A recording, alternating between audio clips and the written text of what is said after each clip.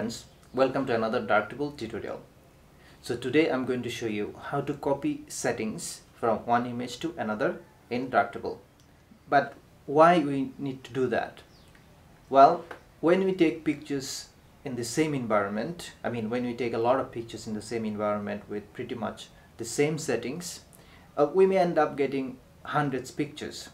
But if you want to edit them one by one, it will be taking a lot of time. So instead, we can select a few pictures like 3 or 4 or whatever the number, and we can edit them, and then we can apply the same settings to the other images. So in that way we can save time, and then eventually we can compare the images and we can easily pick the best ones. So the process is very simple. We just copy and paste the settings, but initially I was not sure whether it is possible in Darktable or not, and I had to spend quite some time to figure that out.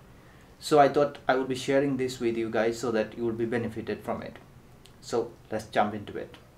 So friends, as you can see, I have a series of images here, and this particular picture I just have edited. So here in the history section we can see what kind of presets we have used and what changes I have made in this particular image. So now if we want to copy these presets, well, I haven't edited much actually, but whatever we have done, so if I want to copy the settings from this image, I just simply need to select this image and then Command and C, and then go to the other images. Like here I have the same image. So here if I want to apply the same settings, just select that image and then Command and V.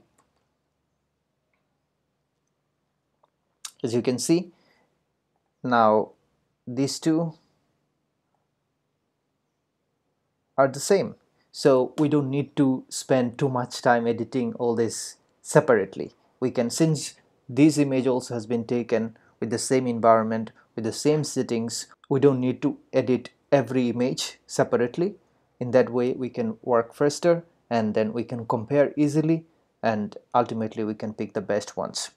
So friends, this is how you simply can copy and paste settings from one image to the other. Thanks for watching. I'll see you next time. Goodbye.